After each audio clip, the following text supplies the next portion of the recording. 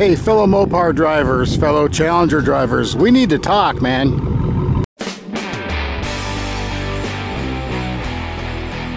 Hey guys, Joey66, I'm coming at you from a beautiful day here in Superior, Nebraska. It is really, really nice out. It's 86 degrees, not much wind. It's a beautiful summer day, and just out enjoying the weather, and thought I'd bring you guys a quick video. Now, there's something I've been noticing a little bit online the last 10 days or so, probably more than usual even. And that is a lot of Challengers showing up on Facebook pages and news stories and other places on the internet that are crashed, and the drivers have done stupid things and crashed their cars. And just noticed a real rash of this, more than I've noticed it in a really long time, you know, or ever, I guess, for that matter. I know, you know, you always see the Mustang stuff. You see the Mustang guys leaving car meets and car shows or whatever, and losing control and jumping the curb and all that good stuff. We've all seen those videos, and everyone's made fun of them, and that joke's kind of actually gotten a little bit old over the years, I think, because it's just happened so many times that it's not even really funny anymore. It's just kind of a thing, and I don't think it's anything inherently wrong with the car itself or any car. If you get a bad driver behind the wheel, or we can all make mistakes too, we know that. So the whole Mustang thing's kind of gone off into the thing, and I'm hoping that Challengers aren't taking their place, because I keep seeing weird things about Challenger drivers doing stupid things, and just Challengers being crashed in general. I don't know if it's just me noticing it more, or is this happening more, or whatever. It's showing up online an awful lot. What do you guys think? Are you guys noticing this too? A week and a half or so ago, there was that, you guys probably have, most of you have probably seen this. If you haven't, here it is. I'll put something up on the screen here in a second. And this kid drove this Challenger into an aqueduct somehow, down into a ditch. And he's stuck down there, had to be rescued by the fire department. There's a video out there somewhere of him being rescued and crawling up a ladder and all that stuff, because the walls in this thing were very steep.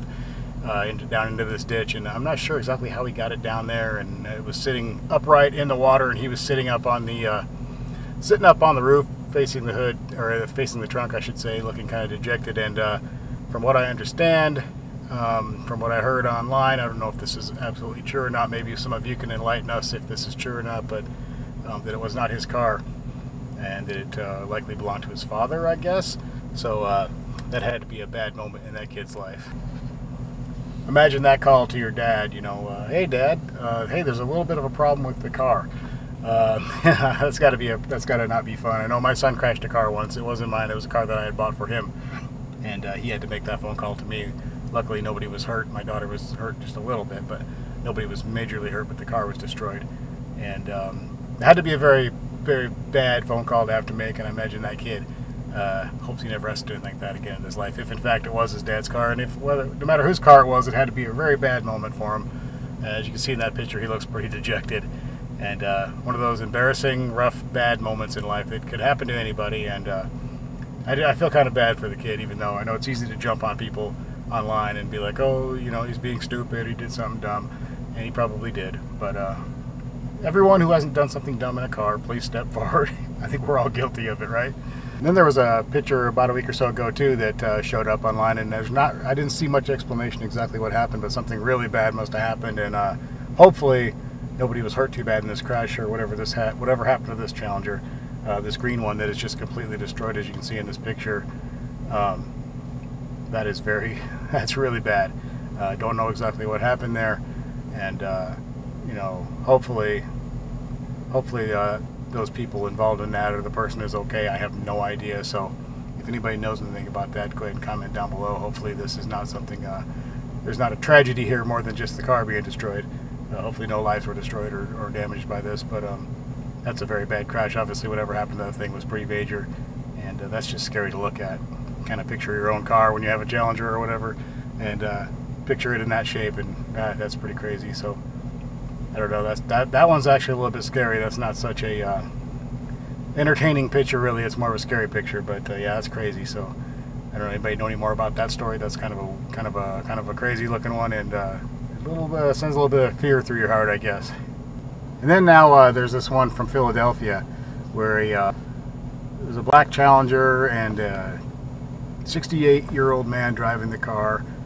They're unsure whether he was intoxicated or not. Last article I read was that they were still trying to determine whether he was intoxicated or not. I'm sure by now they know, because this was a couple days ago. They were trying to draw his blood. I think he was refusing or whatever, and they had to get a warrant. So anyway, I don't know the whole story, so if anybody does know more about that story, let me know. But I think 7 people were injured, including himself, so six bystanders were injured.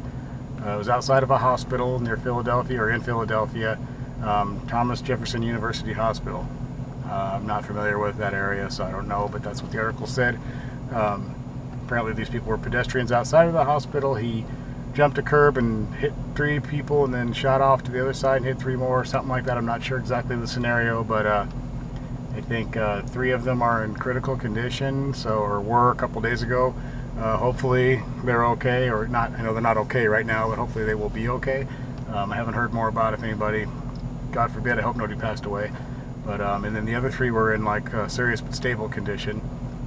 They said he was going, witnesses now say that he was going, they thought he was going about 40 to 50 miles an hour, and this is in front of a hospital on a street that's, in front of a hospital, and from the pictures it looks like it's just a little, not somewhere where you should be going 40 or 50 miles an hour. And also they, police believe that he could have been intoxicated. Now he is 68, so there could be some other, issues there besides being intoxicated. Maybe he had a heart attack, maybe, and he's injured as well, but not seriously apparently. But could he possibly have been having a heart attack, maybe a stroke, maybe some kind of just a moment where he was a little disoriented or something? Because not that 68 is that old, but it is at an age where things like that can certainly happen, and they're more likely to happen than when you're younger. So there's that, possibly. Was he showing off? Was he doing something stupid? Or was he in fact intoxicated? So I'm sure that as I'm making this video, it's been a couple days since that thing even happened. So that's probably, I can't find any more in the news about it today. So I'm sure they've determined a lot more by now than what they had a couple days ago when this actually happened. If any of you guys know anything about that situation, please let us know down below.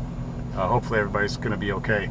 I know 3 people in critical condition does not sound good though. So really all of these are kind of a lesson, and kind of a warning. Just be careful.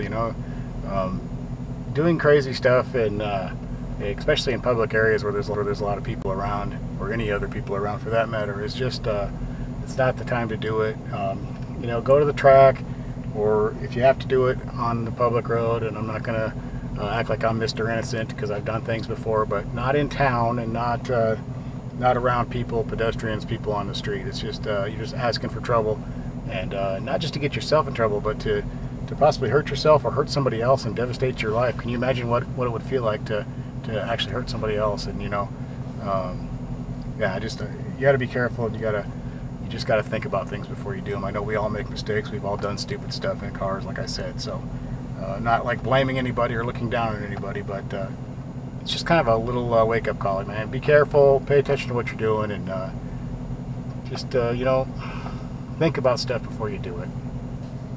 And apparently that driver, the police are now saying that he could be charged with 6 counts of aggravated assault, I believe is the charge there in Pennsylvania. So depending on the state, there's different, they call things different things, but it would be aggravated assault there. So and hopefully, if nobody passes away, he won't be charged with anything else than that, but we'll see. I'll try to keep an eye on that story. You guys too, if anybody knows anything, like I said, let me know down below. So with those things being said, like I said, just be careful and think about what you're doing. Kind of got me to thinking about something that happened the other night. I was at home alone, and I was trying to get ready to go to bed, but I was having, sometimes I get a little anxious and I can't calm down.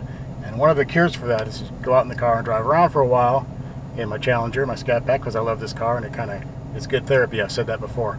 But anyway, I went out that night before bed. I decided to just cruise around town a little bit. So I was just putting along, and got people staring at me. Every time I do a video like this, somebody has to stop and stare like I'm up to something bad.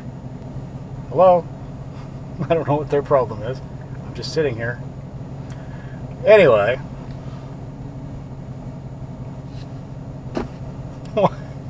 Okay, whatever. I'll ignore them.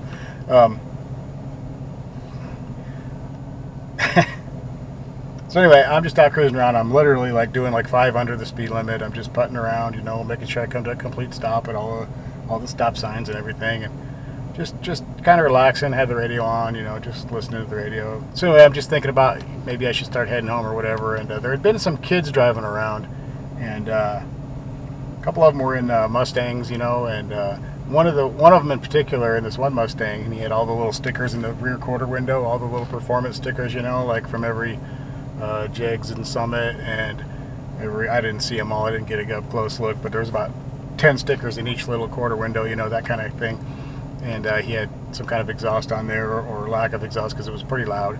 And every time he would see me in this Challenger, because small town here, for those of you who don't know, I live in a town of about 1,800 people, so you drive around town and you're going to see the same people over and over.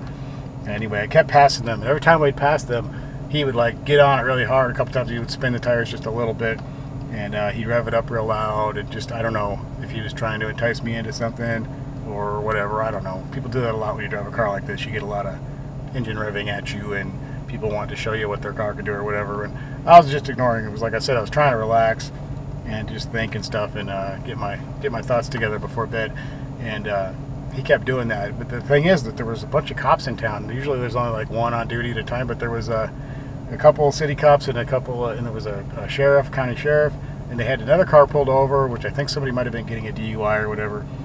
Anyway, there was just a lot of police activity in town that night, so, which is kind of unusual for here. But then this kid just kept doing this, and then one of the times I came to a intersection, I was at a stop sign, and well, here they coming the other way. I had to stop for them, and when he went past me, he kind of lit them up just a little bit, you know, got the tires spinning, made a bunch of noise. Well, he didn't realize it, but the police officers had all joined together down at the other end of the street. I was kind of facing them, and so they saw him go by and do that, and of course they chased him down and pulled him over. And I'm not sure what happened. You know, I didn't get nosy or anything, so I'm not sure how much trouble he got in. Hopefully just a warning. But I felt kind of bad, because if I hadn't been out there, he probably wouldn't have been doing that stuff, maybe. So anyway, I felt kind of bad. He looked like a pretty young kid, I think high school, or maybe slightly out of high school, I'm not sure. But yeah, I felt kind of bad, and like I said, I wasn't doing anything back. I was just trying to be mellow and no interest in any craziness that night whatsoever. I wouldn't do that in town anyways. But I felt kind of bad for him, because when I was on my way home, I had to drive right past where he was pulled over, and he was kind of looking over, and yeah, I just felt bad for him, because we've all done stuff like that when we were kids, and sometimes even as adults. But yeah, you know, hopefully, like I said, hopefully he didn't get in too much trouble. But yeah, I mean, I saw it coming, but there was nothing I could do, because it was like, dude, you're going to get a ticket, and sure enough, they went after him. So yep, I'm sorry about that. If you're watching this, I didn't mean to get you in trouble. I wasn't doing anything intentionally, and hopefully you just got a warning. And in my opinion, he really didn't do anything dangerous, or I don't think he ever even really broke the speed limit, but he was, I guess, I don't know if there's I don't know what the law is here. Maybe display of speed or something like that, if they have a law like that here, I'm not even sure. But the only thing that he was doing was showing off a little bit. He didn't, like I say, he didn't break the law. He didn't run any stop signs or anything like that I saw. He was just wanting me to see how loud his car was, and I guess how powerful it was or whatever. But I wouldn't waste my gasoline on that anyway, and like I said, I wasn't out to do anything anyways. But so anyway, just a kind of a little story there from the other night. It's amazing. I'm sure you guys have the same issues if you drive a car like this, or a Camaro or Mustang or Challenger, whatever. I always name all those same cars. People always kind of get a little bit aggressive with you, and they want to show off their car when they want to let you know that they have a fast car if they think it's fast or whatever. It's always kind of funny to me, but I don't know, maybe that's something I probably did that when I was younger too. So anyway, dude, if you're out there watching somewhere, sorry. I hope I didn't, you know, I hope you're not in too much trouble. And that's going to about do it for this video, guys. What do you think about all these Challenger crashes showing up online? Is it just something that's going on right now? Or, you know, I know when you drive these kind of cars, there's chances are there's going to be more likely to get in accidents. That's why the insurance rates are higher, because people tend to drive, I don't know, more stupidly, I guess, when you have a Challenger, Camaro, Mustang. I'll name all the cars again, but you know what I mean. That's why the insurance rates are higher, I guess. But it just seems like this week, or this last couple weeks, has been Crash a Challenger week. I don't know. Anyway, guys, this is Joey66. I'm going to get out of here. I'm going to go edit this video for you guys, and I will hopefully see a bunch of you tonight in the live stream. It'll be about 7:45 Central Time. And let's see, what else was I going to ask you? Oh, I made that video the other day, and I was trying to give away some free headlight wipes to fix your headlights, and they did a pretty good job. I was shocked. I didn't think they would, and I don't know how long they'll last, like I did in that video that I made a couple days ago. I said if people would email me that they wanted those, I had an extra box of them for free, and I would send them to whoever randomly I picked off of the emails. Well, I've gotten 0 emails requesting to be thrown into the pile of potential winners there. So I'll do it again tonight, I guess. If someone wants to send a email to the email address on the screen, or it's always in my description too. Tell me you are interested in those headlight wipes.